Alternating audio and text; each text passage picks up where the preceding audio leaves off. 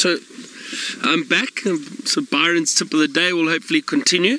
I need to think of a lot more now. It's getting tricky, and but every now and then I think of something. I think with it being winter, and I've spoken about clothing and being prepared in the past, but a tip of the day is definitely when you come on safari. I do think everybody should try at least once to come on a safari in the winter, because it's different and it's a wonderful time of year to be on safari, because the days are lovely and warm and the mornings and evenings are cold. But always come dressed warmly. Bring a lot of warm clothes with you, because it is cold, especially on the vehicles with the wind chill factor when you are driving around.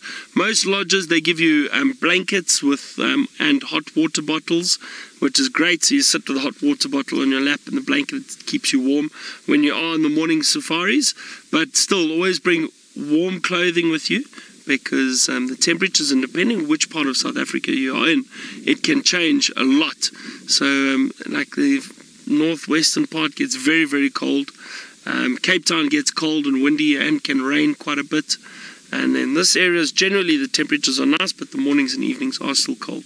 So always make sure you've got warm clothing with you and layers, because then as it warms up, you can just peel the layers off. All right. Anyway,